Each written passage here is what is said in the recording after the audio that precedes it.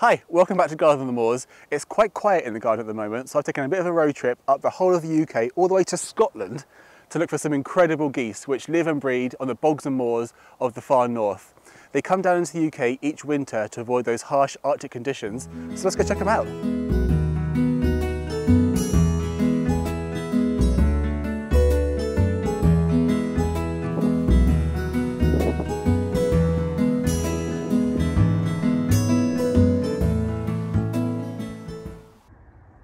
Well, I've stopped off at Exeter, which is the sort of first place we're going to go, and we found the first goose on our little goose treasure hunt, and it's a Brent goose. It's the smallest species in the UK that we get, and yeah, absolutely brilliant. And these are the dark-bellied Brent geese. We've got two races in the UK, dark-bellied, these ones here, and pale-bellied. The dark-bellied ones breed on the Arctic bogs and moors in Siberia and Russia, that kind of area. And they like to come to the southwest or southern England, all the way from Essex actually, and Norfolk and what have you, down towards us. They love to feed on marine grasses called eelgrass. And then the other race, the pale-bellied, they breed in Canada and Greenland, and they'll come over and spend their winter in Ireland and that sort of area. So yeah, absolutely brilliant to find them, it's awesome.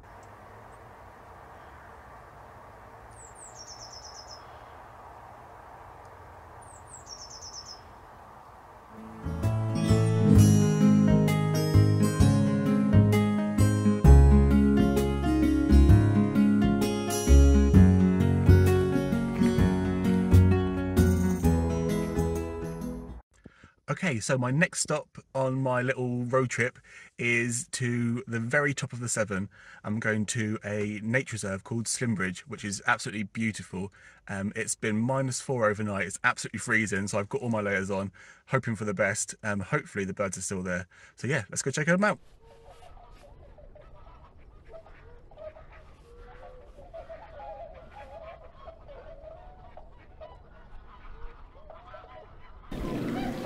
The ultimate star of Slimbridge has to be the Bewick swan.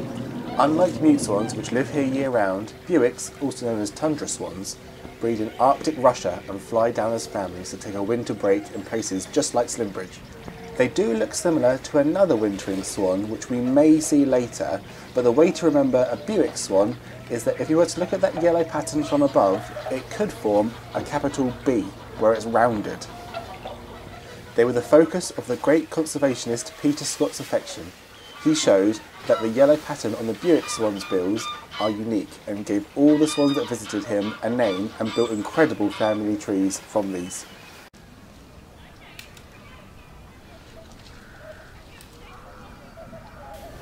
The goose that I've come to Slimbridge to look for is the European or Russian white-fronted goose. Now at first glance, they can look like any other goose really, but if you look a bit closer, they have smart white masks and strong dark barring on their little bellies. We can tell these are European because their bills are a pinky colour. They also spend the spring and summer on the Russian tundra, but in recent years they have started short stopping. That is that they aren't migrating as far in winter because the climate is warming, and many are staying in places like the Netherlands rather than hopping over the North Sea to England.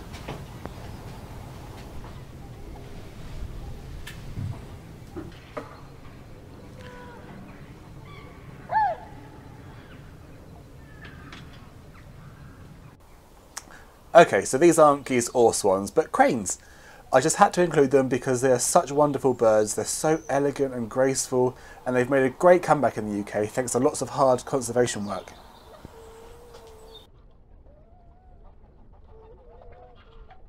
Well, that was awesome. There were so many birds there. We saw loads of the Bewick swans, loads of white-fronted geese, lots of other different ducks and things like that, even some cranes, which is awesome. I've had a brilliant time. I'm now off up the road to pick up an old friend of mine, and then we're going even further north to look for some more geese.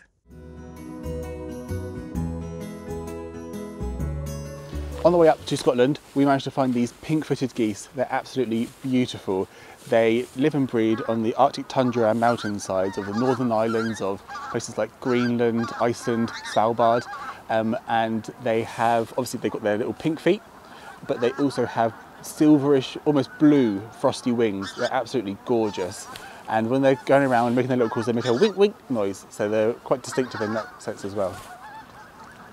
We saw these just outside of Carlisle. They absolutely love that sort of southwest Scotland, northwest England, that kind of area. They love to come over there, so we were really lucky to find them. We've probably found a flock of around 200. They're all in these little family groups, but sometimes they can be up to 1,000 strong. Places like Glasgow are really good to see them as well.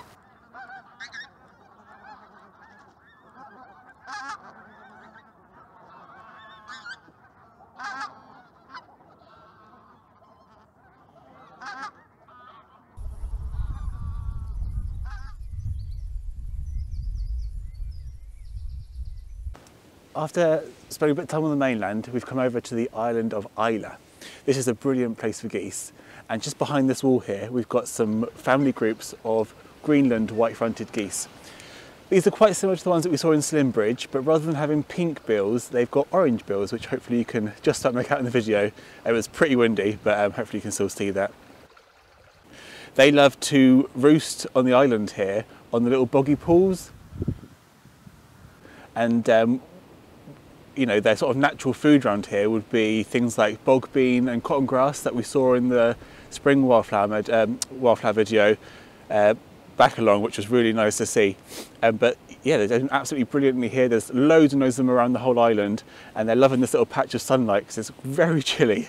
There's lots of snow still on the ground, lots of ice everywhere, but they're doing absolutely fine. They ain't phased one tiny bit, so yeah, brilliant to see.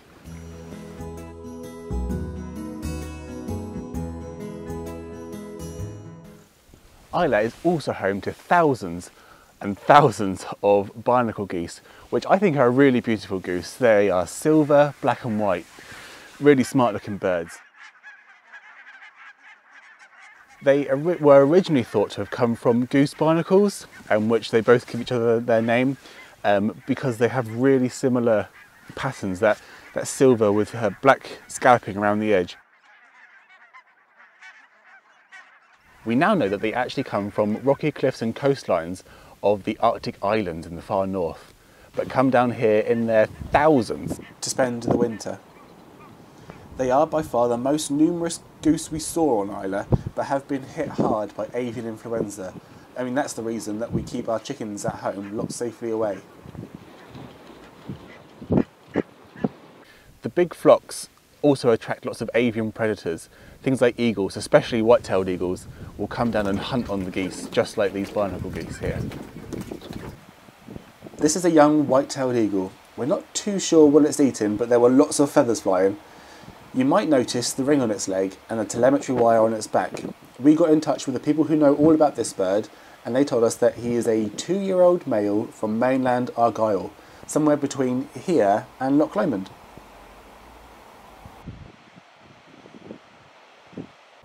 In the surf behind me here, we have some pale-bellied Brent geese.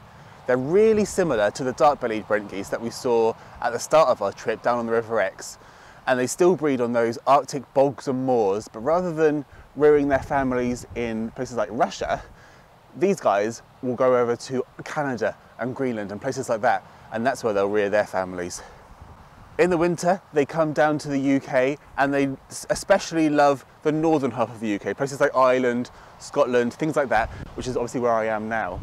And when they're here, they like to feed, especially in the tidal zone, on different sea grasses, things like eelgrass and what have you. Sometimes it's on mud flats. Here, it's actually in the surf, which has been awesome to watch. Like, you can see them bobbing their little heads under and feeding away on all the different vegetation in the surf there.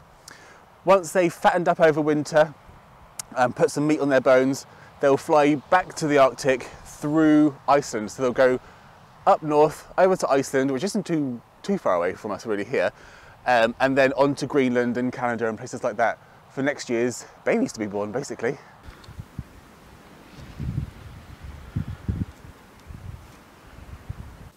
I've come up to the north of the island to RSPB Grunyart, hopefully I pronounced that right, and we've just managed to find some hooper swans.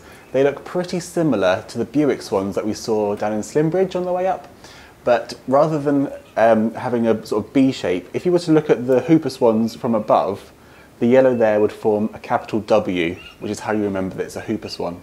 The hooper swans that are here have spent the summer in Iceland breeding away and creating little family groups, which is where they are now. And they come down to the UK to avoid that really harsh Arctic weather. We actually heard them before we saw them, which is obviously different from the mute swans, where you don't ever really hear them apart from a few hisses and things, but they make a lovely little call, which I'll try and find for you. But on the way back, we're also going to stop by another WWT reserve and hopefully get some even closer views. But it's lovely to see them out on the marshes and moors up on Islay, just like where they would be kind of in Iceland kind of way. These hooper swans were at Caerlaverock Reserve. They're much closer, and you can really see that long pointed yellow marking on the bill, which is the giveaway for hooper swans. This shows you just how close those family bonds are in swans and geese. The youngsters stay tied with their parents all the way from their breeding grounds and will spend the winter together, learning their migration route as well as the ropes.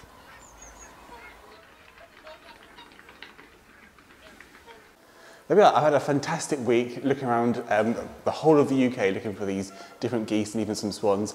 We've come down to Caerlaverock to see these beautiful hooper swans just behind me. It's where we've got the close-up video. If you've enjoyed the video, then do feel free to check out my friend Billy's video. He's also been doing one up here on Islay. So I'll put the link to that in the description below. But yeah, I hope you enjoyed the video. If you did, please like and subscribe for more, and I'll see you again next time. Cheers.